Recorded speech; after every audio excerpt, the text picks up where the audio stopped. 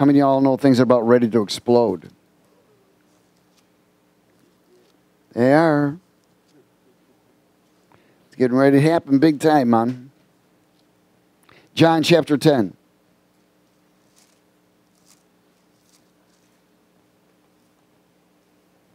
John 10.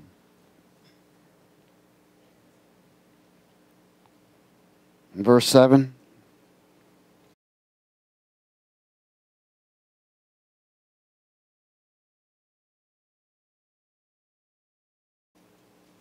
Hallelujah.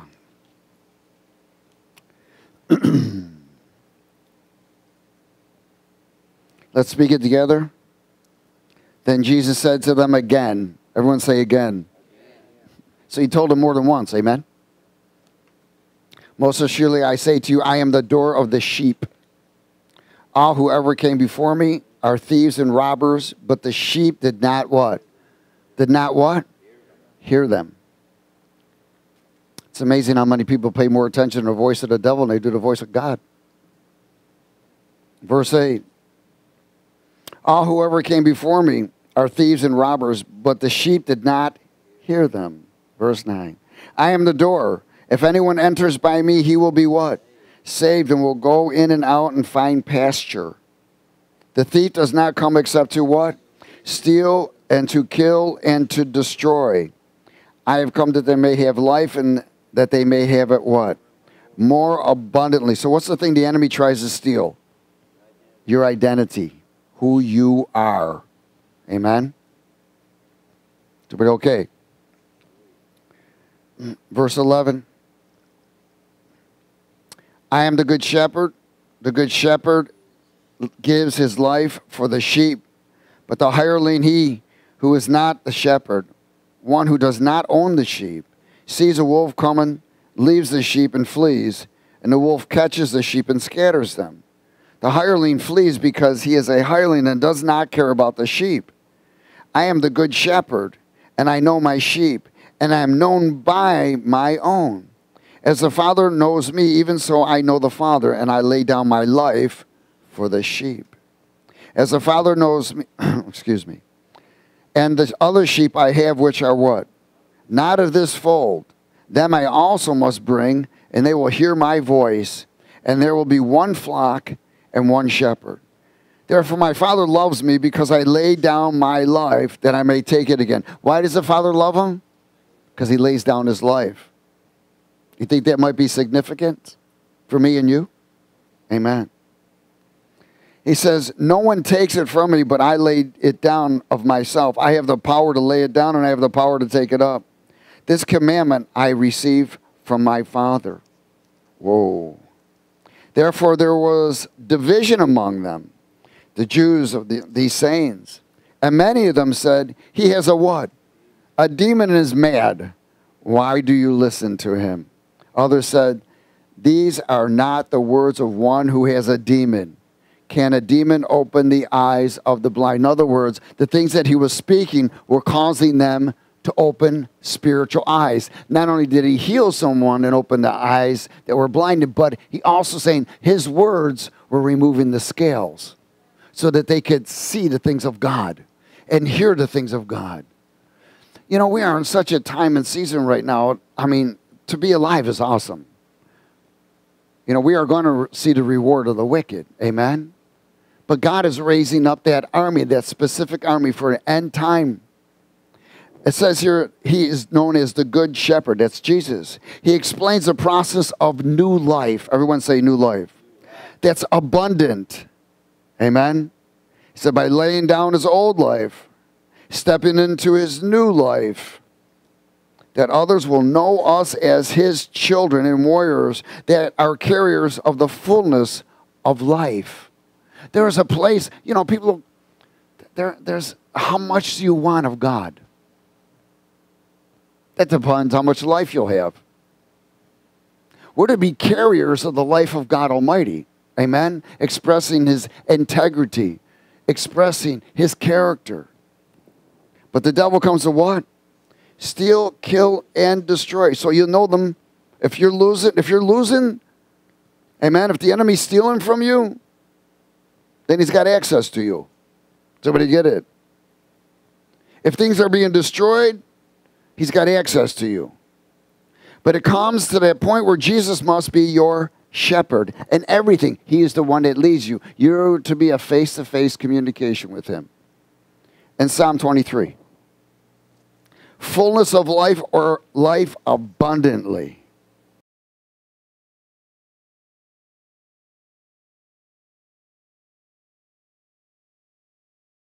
We all want more.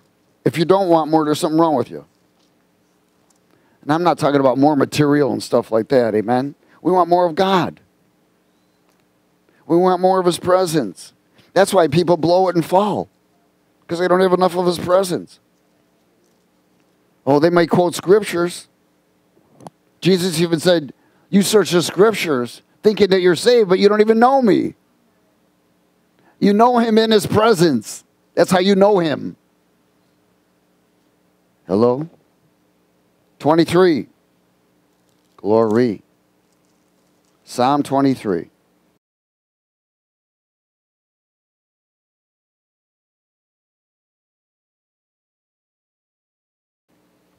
Let's speak it. The Lord is my what? Come on now. He just said the good shepherd is Jesus. He's the one that brings you life and life abundantly. He's expressing, the Lord is my shepherd. He's my overseer. He's the one that leads me. My eyes are on him. And I will not what? I will not what? I will not, that word want means lack. If he truly is your shepherd, you won't lack anything. Psalm 23, verse 3, or verse 2. It says, he makes me to what? To what? Lie down in green pastures. He leads me beside still waters. You know, sometimes people get so busy that they can't hear. They think that their works are going to gain God's favor. Doesn't work that way.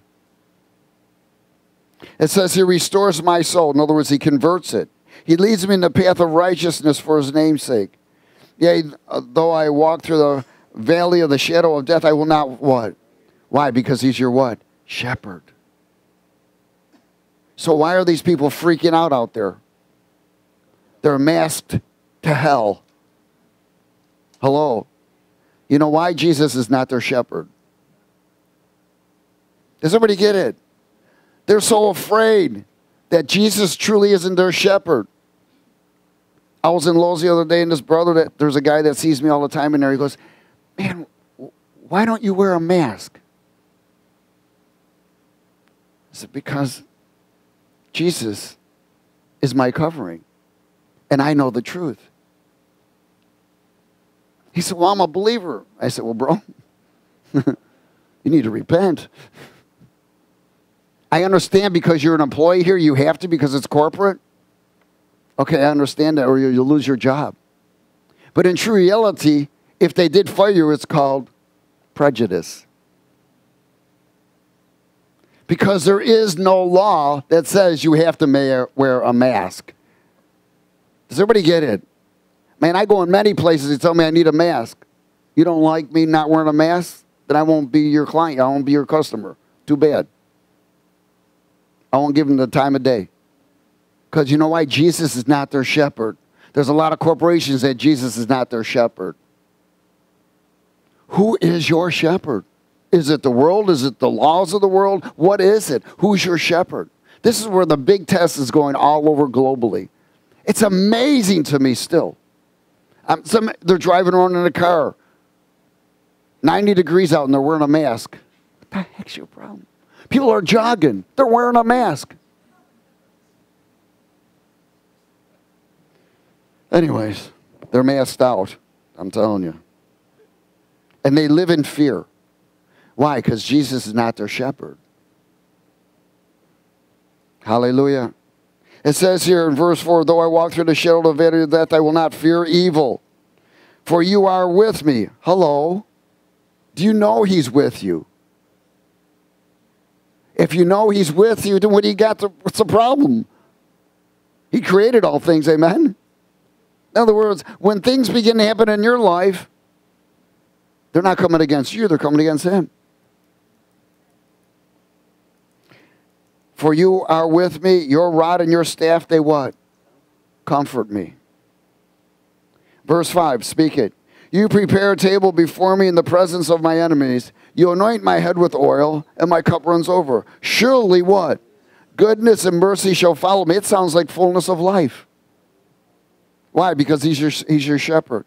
All the days of my life, I will dwell in the house of the Lord forever. No lack. He feeds us. He converts us. He spiritually feeds us. He leads us to the righteous paths that please him. He protects us and he surrounds us. And then he anoints us so we can reject all kinds of fear. He anoints us with power to overcome all of our enemies, allowing goodness and mercy and the fullness of life to be released to us and manifested in us all the days on earth. And then he says something powerful. He says, and I will dwell in the house of the Lord forever. In other words, because I do not forsake assembling together. Does everybody get that? There's a special anointing when we assemble together. In Psalm 16.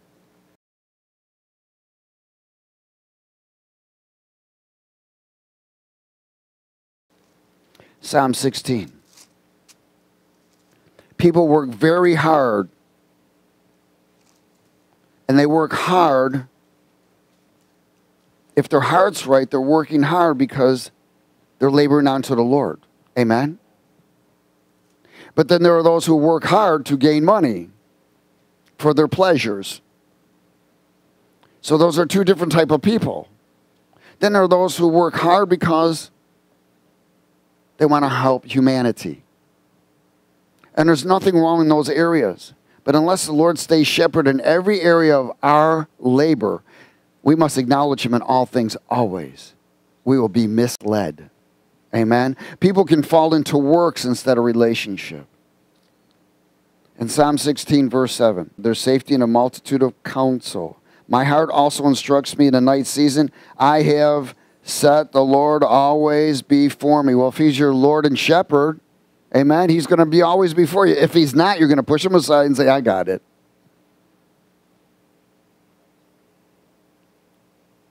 I have set the Lord always before me. Because he is at my right hand, I shall not be moved. Now listen, it's difficult to set the Lord before you if you're not in God's presence enough. Amen? And that's the plan of the enemy. People think that you can just stay home and read their Bible and be overcomers. I'm sorry, it doesn't work that way. You can have all the knowledge and go to hell. You must have God's presence. That's everything to me and you. Everything. That's why I was a drug addict, because I was looking for fulfillment.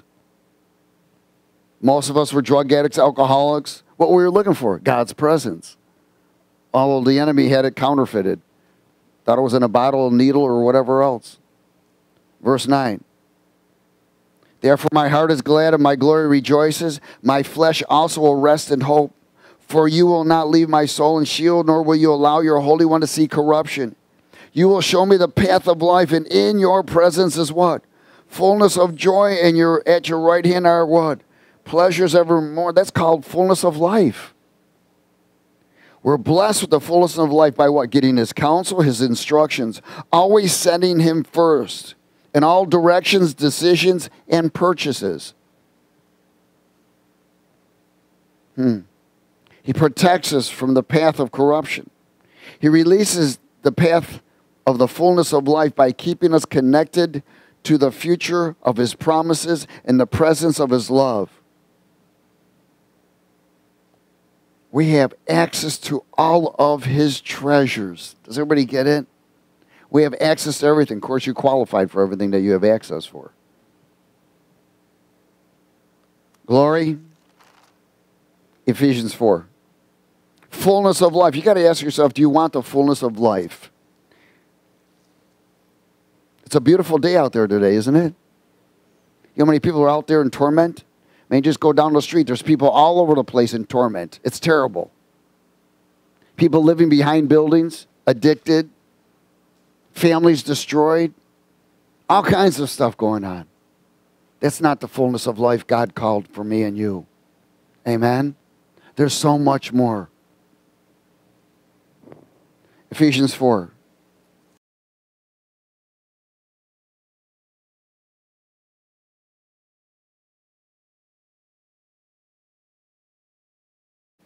verse 11.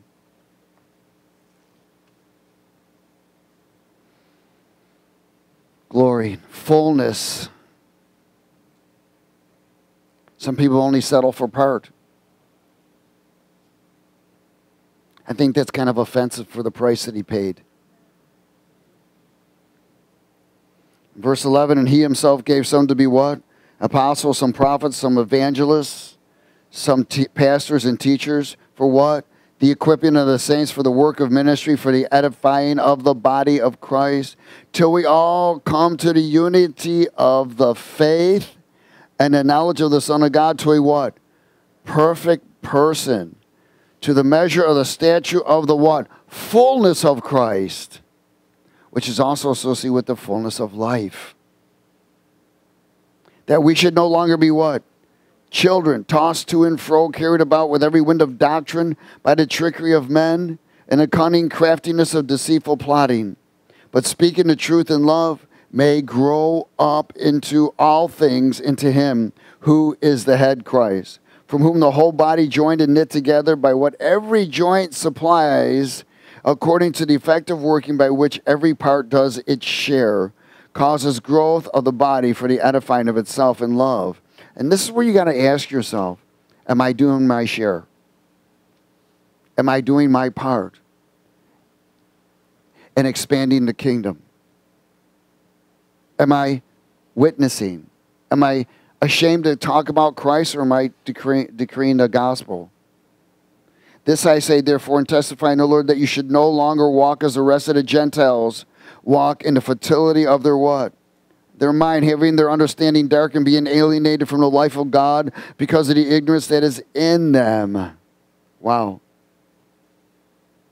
Again, we are in such a time of season. One of the things he's saying, of course, assembling to train and put to practice the things that we have learned and been taught. You got to always step back and, am I putting these things to practice? Or am I just listening? Assembling to train and to put things to practice, the things that we've been taught by the anointing, that each person should be tested for advancement. God wants to always promote us into the character of integrity of the perfection of an individual, resulting in the fullness of Christ in life.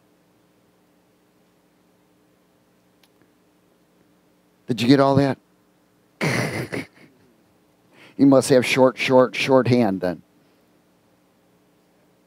I'll say that again. Is everybody okay? Hallelujah. Again, we assemble together for training to put things into practice. Amen? Things that we've learned. Each person will be tested by God for advancement. If you fail the test, you don't advance. You stay until you get it. Amen?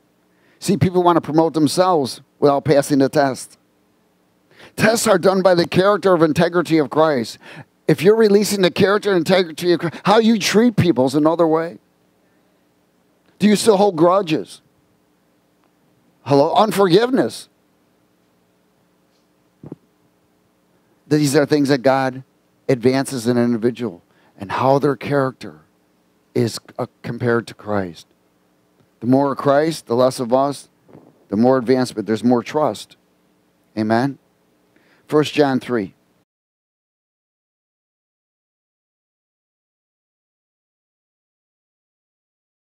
And with that, there's more release of the fullness of the life of Christ in us.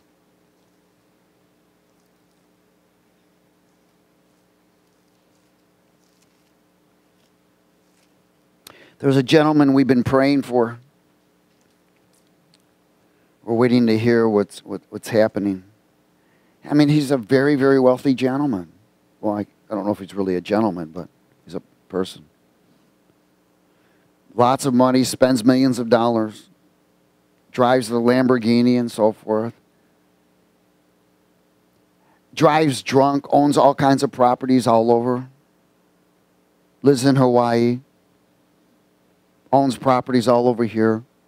Travels back and forth. His family's trying to get him to a place where he gets help. And the police will not touch him because he pays them off. And he's slowly dying from alcoholism. And he treats everybody like an aggressive alcoholic, which is not very nice. Only God's divine intervention can rescue him. But see, because the world is easily bribed. It's easily paid off. They'd rather allow that man to die. Hello? Than to come against him. Because of the fear of they won't get money from him or whatever. Hallelujah. That's like hirelings. Amen? 1 John 3, verse 1. So those are men pleasers, not God pleasers. Hallelujah. Is everybody there? Let's speak it. Behold, what manner of love the Father has bestowed on us that we should be called children of God. Therefore, the world does not know us because it did not know him. So the world doesn't know you. You and I are different. Beloved, now we are children of God, and it has not yet been revealed what we shall be. But we know that when he is revealed, we shall be like him, for we shall see him as he is. And everyone who has this hope in him purifies himself just as he's pure. See, you and I were called out of the world of lust and corruption and deception.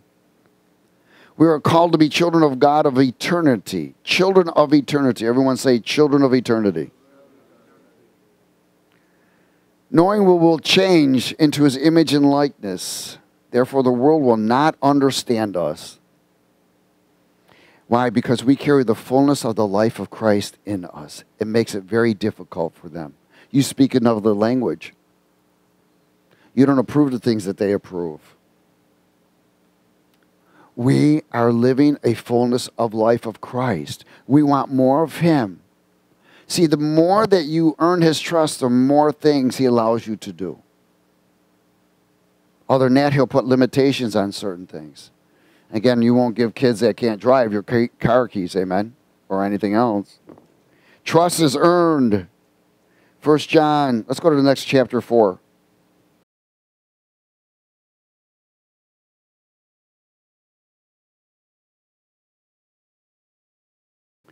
Love has been what?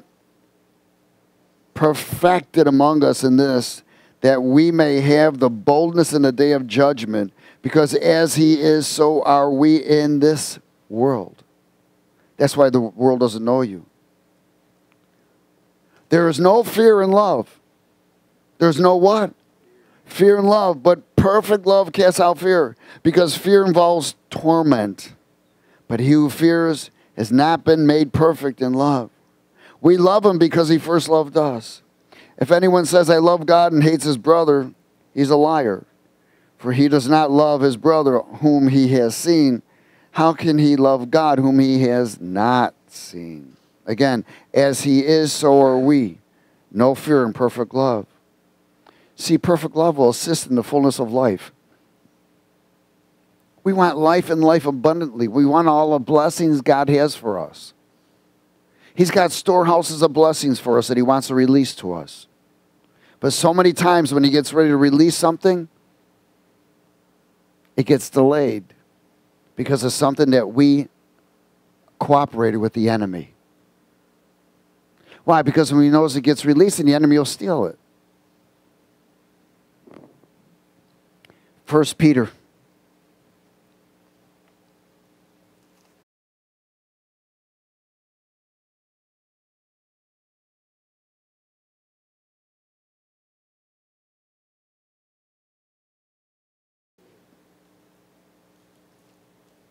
Fullness of life.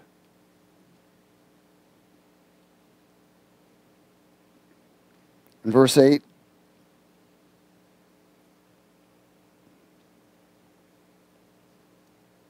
Let's do it. Finally, all of you be of one mind, having compassion for one another.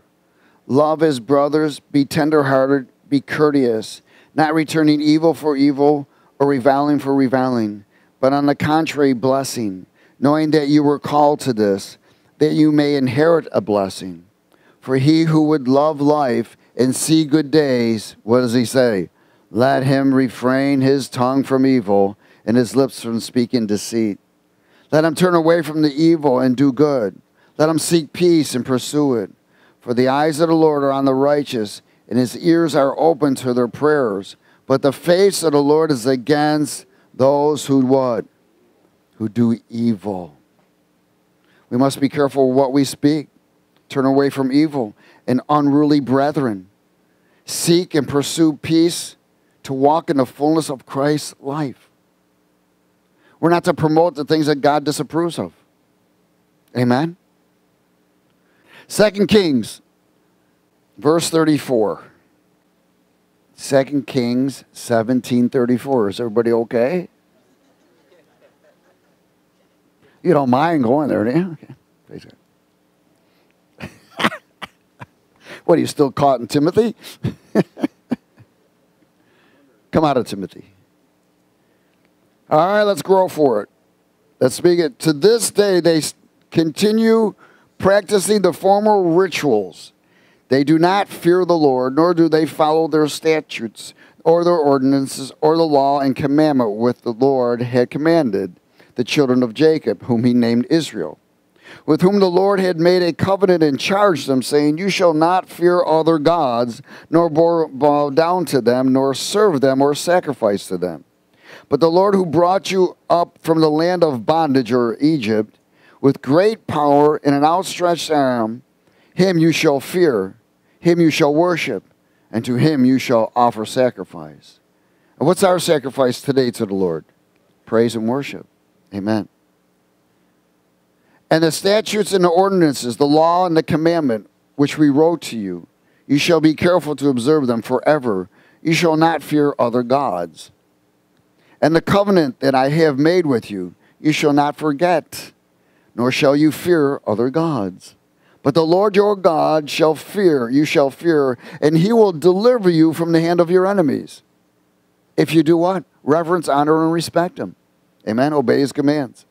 But the Lord your God shall, however, they did not what? They did not obey, but they followed their former rituals.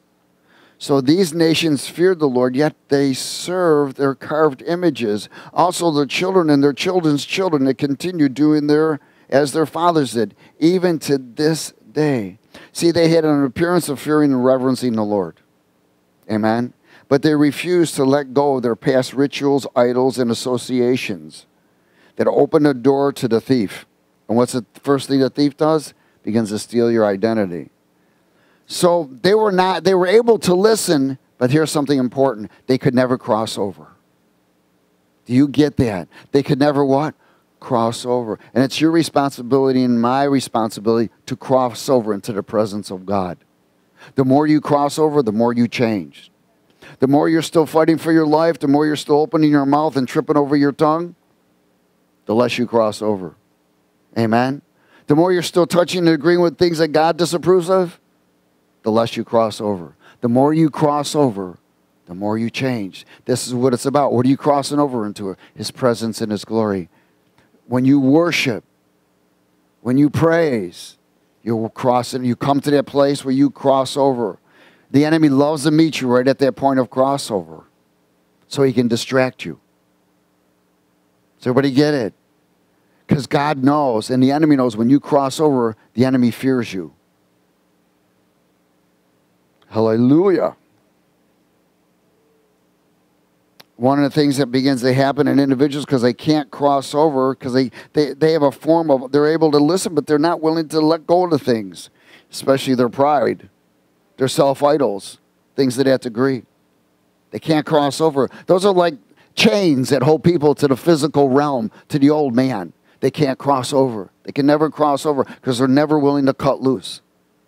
They got the butt syndrome. That's why they're always looking behind them. Amen. Tough crowd this morning, man.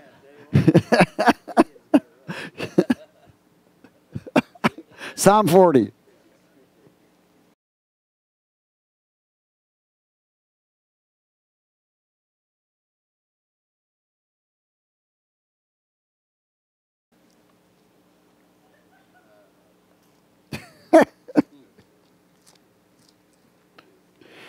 Praise God.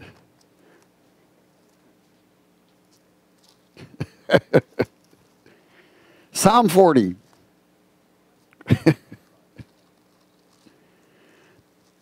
You know, people are living from their past to the present instead of their future to the present. That's what we call butt ministry. And they butt everything. Verse 4. What's the first word? Blessed. That means favored. You want to be blessed? You want to be favored? Amen. He said, blessed is the man who makes the Lord his trust. How many of y'all know that word make means you got a choice? You choose to trust. You have the power to choose. And does not respect the proud. Hello, he turns away from the proud. Nor such as turn aside to lies. Many, O Lord my God, are your wonderful works, which you have done, and your thoughts toward us cannot be recounted to you in order. If I would declare and speak of them, they are more than can be numbered. Sacrifice and offering you did not desire. My ears you have opened. Burnt offering and sin offering you did not require. Then I said, behold, I come in the scroll of the book, it is written of me. Now I want you to understand, he's talking about us now. It's written of me and you. You and I are in the book. We are in the book of life. Amen. What is the first thing in verse 8 says? I do what? I delight to do your will, oh my God. Do you think that if you don't delight to do his will, it's going to bring you life, fullness of life? I'm telling you. That's a requirement. But if you're not in God's presence enough, are you going to delight to do his will? No. I delight to do your will, oh my God, and your law or your words are within my heart. I have proclaimed the good news of righteousness in the what? Great what? Assembly. Here we go again. Indeed, I do not restrain my lips. O Lord, you yourself know. I have not hidden your righteousness within my heart. I have declared your faithfulness and your salvation. I have not concealed your loving kindness and your truth from the what? Great assembly. Blessed, favored, delight to do his will. He proclaimed the truth. He sang, praised, didn't hold nothing back. As he assembled together with the rest of the believers and got strengthened in God's presence. He rejected lies and pride, maintaining a humbleness and fellowship in the great assembly and testifying of God's goodness and mercy and power. It should be always ready for me and you. When the enemy attacks you, you just attack him back and give him God praise. Amen? Remember, the enemy fears you. And he fears when you're in God's presence. He knows when that anointing is on you. You know, the word tells us that the kingdom of God is peace, joy, and righteousness in the Holy Spirit. In the Holy Spirit, it means being filled all the time. 1 Thessalonians 4. You want the fullness of God? These are things that God is requiring. Everything has a requirement. You couldn't get saved until you repented, right? In fact, even after you repented, you accept Jesus Christ as Lord and Savior.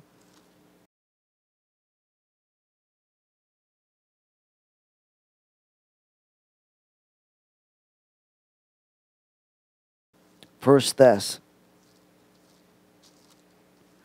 Oh, happy days.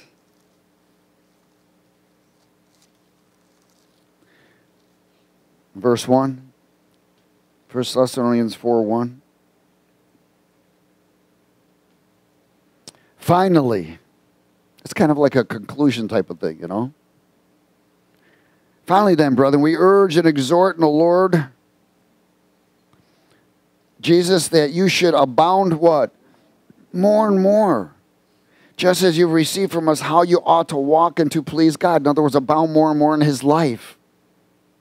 For you know that what commandments we gave to you through the Lord Jesus. For this is the will of God. Your what? Your sanctification, your separation, your personal fellowship with him. That you should abstain from what? Sexual immoralities. That each of you should know how to possess his own vessel in the sanctification and honor, not in passion of lust, like the Gentiles who do not know God. That no one should take advantage of and defraud his brother in this matter, because the Lord is the avenger of all such, as we also forewarned you and testified. For God did not call us to uncleanness, but to what? Holiness. Therefore, he who rejects this does not reject man, but God, who has also given us his Holy Spirit. Sanctification, separation. You know the things that are clean and unclean. Amen? You know the things that defile and don't defile. Why? Because you have the Holy Spirit who tells you all things. The problem is people are not listening. They're not hearing. They're rejecting the conviction. Lack of crossover. It's always going to be that. Lack of God's presence, lack of crossover. Why aren't you doing what you're supposed to do? Lack of crossover. Lack of freedom. It says where the Spirit of the Lord is, there's what? Freedom. Psalm 37.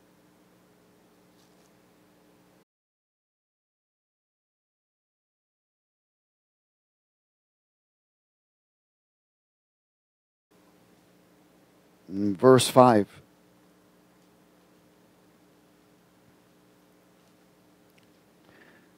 Fullness of life. Let's speak it.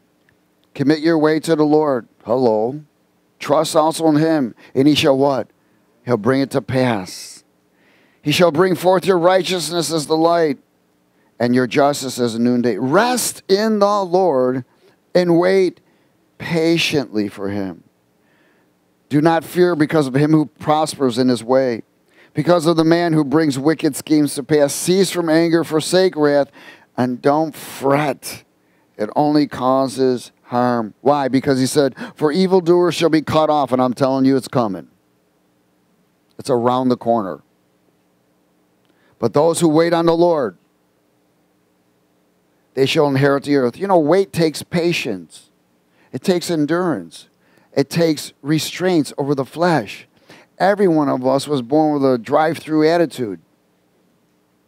Amen? I want it now. But as you begin to grow and mature in the Lord, you know that waiting is better. Why? Because we rushed and stepped on too many mines prior. You think we would learn it by now. Amen? It says, for evildoers shall be cut off, but those who wait on the Lord, they shall inherit the earth. In other words, they will take possession. Listen, if you're going to inherit the earth, you think you're going to have life more abundantly? God's going to trust you with more things. He's going to trust you with more material things, because material things will not be an idol to you. You don't care.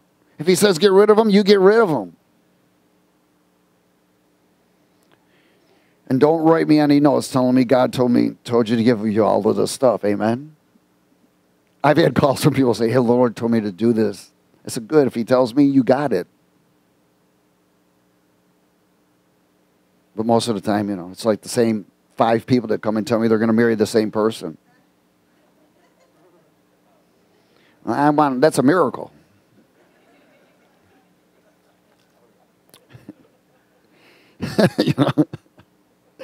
Hallelujah. But hallelujah, it happens, I got to tell you. Praise God. Is everybody okay? Verse 7, I want to go back to that for a second. Rest in the Lord and wait patiently for him. Amen? Now let's go a little further. Verse 10, for yet a little while, and the wicked shall be no more. Indeed, you will look carefully for his place, but it shall not be no more. But the meek shall inherit the earth and shall delight themselves in the abundance of peace, or the abundance of the things that God has for us. Psalm 103.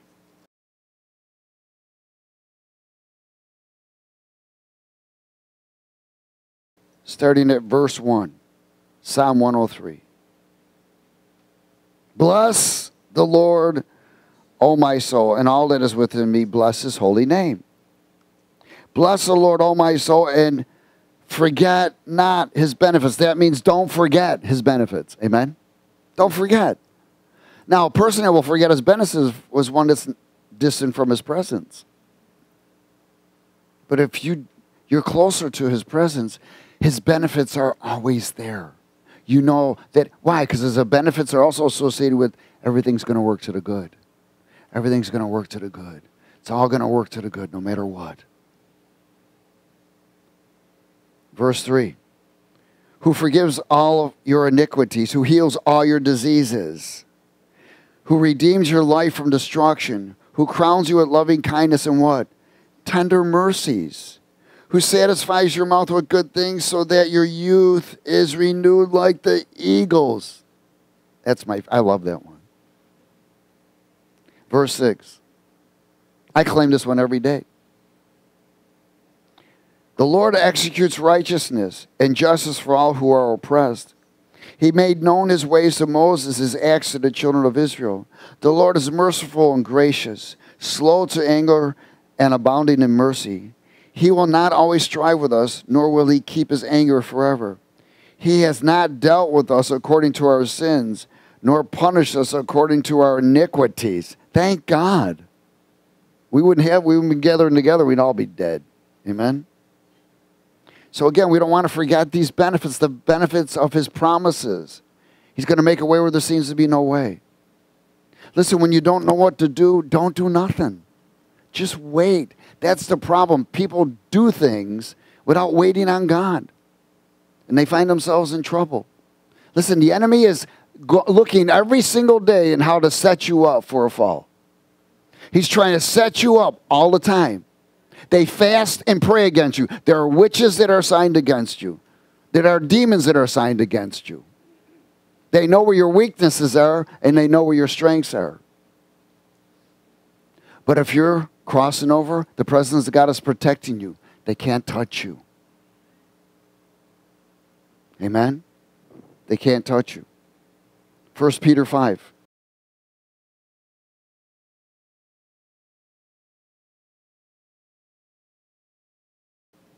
Hallelujah. In verse 5.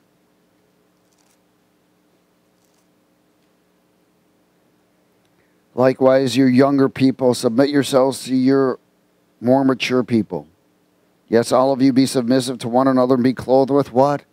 Humility. For God resists the proud. Who does he resist? The proud. But gives grace to the humble. Therefore, humble yourselves under the mighty hand of God, that he may exalt you in due time, that he may promote you and release more of this life abundant. Casting your cares upon him, for he cares for you. Be what? Sober, which means what? Alert, and be vigilant, which means consistent.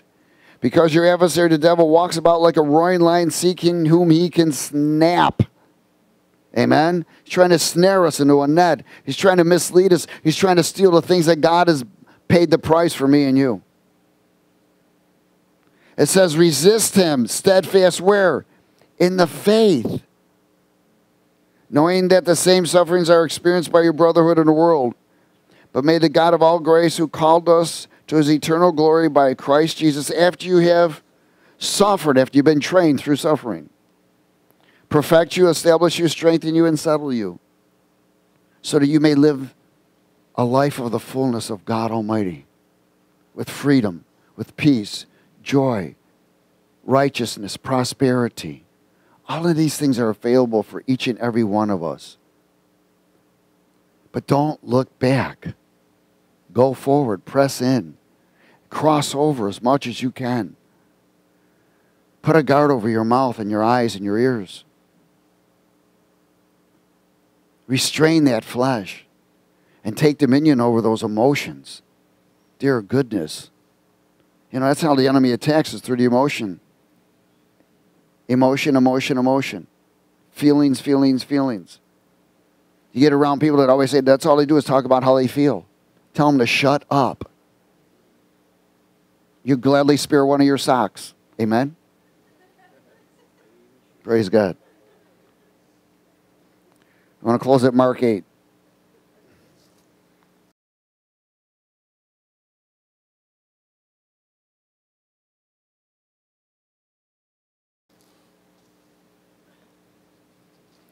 Mark 8:34.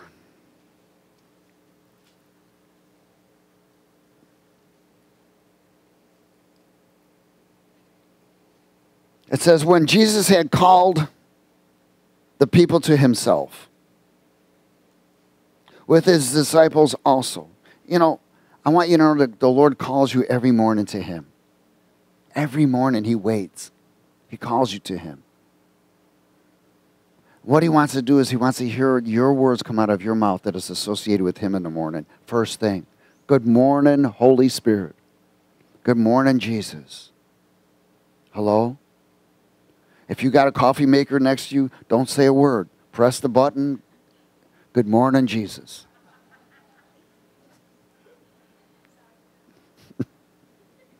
Thank you.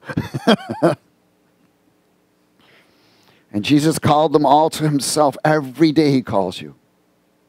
With his disciples also. So he was more than just calling his disciples, wasn't he? He was calling everybody. He's ringing everybody's doorbell every morning. And he said to him, whoever desires to come after me, let him do what? Deny himself, take up his cross, and follow me. Why? He's trying to bring them life and life abundantly. The fullness of the life. For whoever desires to save his life is going to lose it. And whoever loses his life for my sake and the gospel's sake, he said, he's going to have it. For what will a profit man if he gains the whole world and loses his own soul? Or what will man give in exchange for his soul? Whoever is ashamed of me and my words in this adulterous and sinful generation, of him the Son of Man will also be ashamed when he comes in the glory of his Father with the holy angels. That's the formula, amen? We all know that. Abundant life. Deny yourself, pick up the cross, fight, and follow. If you're not a fighter, you'll be defeated. You don't gain anything without a fight. You have to fight even to get to the place to cross over, don't you? Amen? But it's well worth it to have life abundantly in the fullness of life of God in this side. You don't have to fight for it when you get home. Amen? We got to fight for it here. Why? We're to bring heaven on earth. So don't quit. Don't wimp out. Know that everything's going to work to the good, and if God be for you, who can be against you? Amen. Thank you, Father, for your word. We are honored and blessed. I ask that you seal your word this morning and bring it to remembrance of who we are in you as warriors and an extension of your image, likeness, and character. That we live a life, a fullness of life, abundant, that's been released to us in heaven as we exchange our life full of fullness of life in Christ Jesus. And everybody said amen?